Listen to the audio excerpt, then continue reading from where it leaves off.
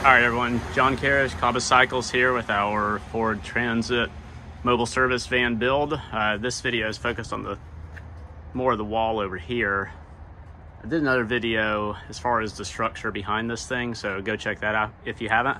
But anyway, so I already had the 2x4s there, that 4x4, and these two 2x4s here already in place to support the bike stand. So this kind of slotted in flush along there, and I've got maybe like a 16th inch gap right there, which I was fine with that. I cut it too tight initially and didn't work.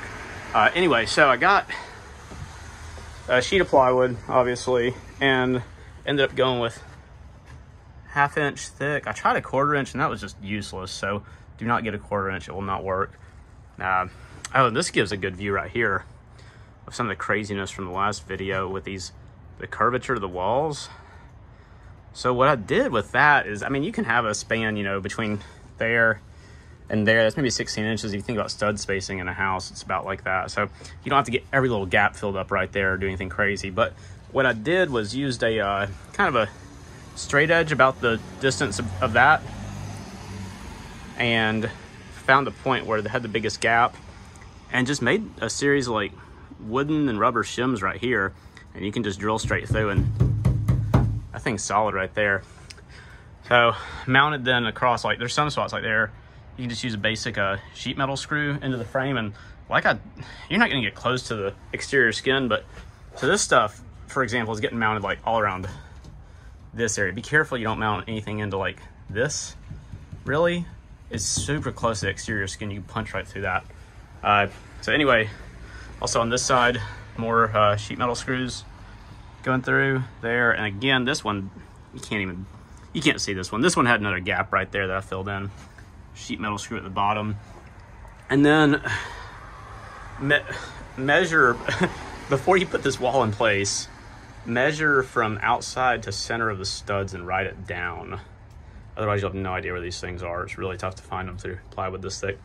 Anyway, so got some wood screws just drilled right in to the studs behind there.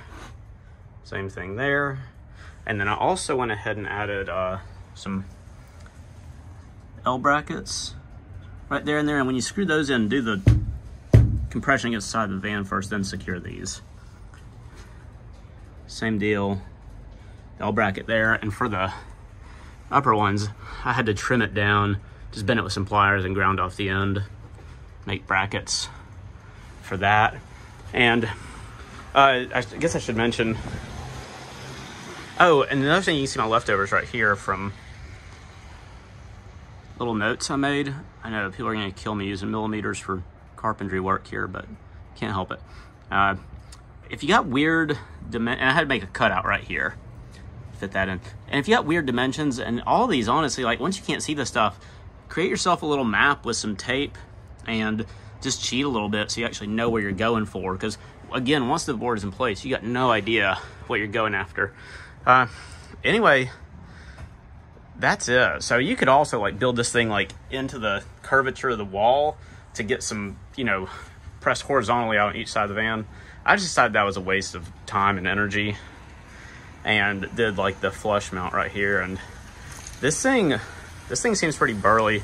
I'm probably going to probably add some more mounts and whatnot to it over time. But one thing, the M8 bolts that hold these in, the uppers and lowers, I loosened all those when I fit this board in.